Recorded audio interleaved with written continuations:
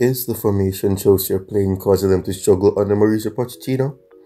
It's hard to absolutely say whether Chelsea's momentum arrangement is exclusively liable for their battles under Pochettino, as there are numerous variables that could contribute.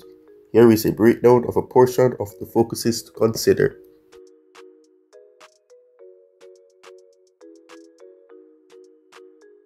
Arrangement. Pochettino has principally used a 4-2-3-1 setup at Chelsea, which is like what he utilised in the Premier League when he was at Tottenham Hotspur. In any case, a few players probably won't be fit to these particular jobs, or the group could miss the mark on fundamental equilibrium in midfield or attack. The 4-2-3-1 can be strategically adaptable, considering varieties in going after approach and squeezing force. In any case, in the event that not carried out properly, it can leave the group helpless against counter-attacks or individual battles to separate profound protections. Different elements. New chief change.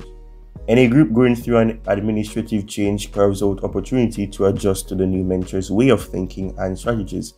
Pochettino's requesting style could require critical changes from players acquainted with various strategies. Player quality and profundity.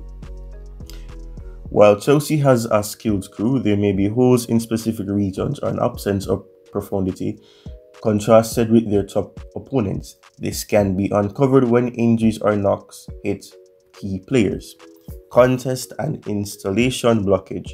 The head association is famously cutthroat, and Chelsea faces a clogged schedule with different teams approaching differently and uniquely. This can prompt exhaustion, pivot issues, and trouble keeping up with consistency. Generally, while the development may be a contributing element, it's probably a misrepresentation to faulty for Chelsea's battles exclusively.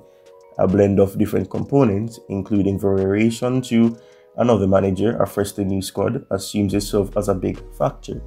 To acquire a more far-reaching understanding, it could be useful to break down ambiguous matches and play exhibitions alongside Pochettino's strategic changes and group determination decisions.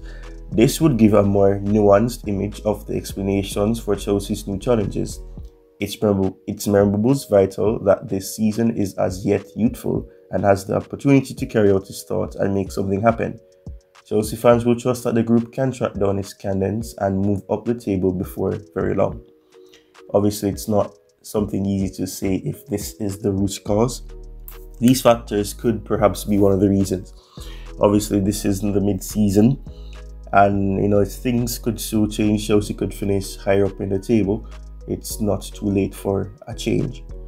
However, it is something that I'm sure many fans will be concerned about and wondering why Chelsea are still struggling consistently. And I know they would have had some good records in terms of winning games or being undefeated at home, but they've struggled, losing to Middlesbrough, not being able to break down low blocks consistently, struggling to score goals, struggling to be able to find the back of the net. It's really concerning, and it is one that makes this discussion up for grabs, and one that makes this discussion have life and a lot of energy. Cheers.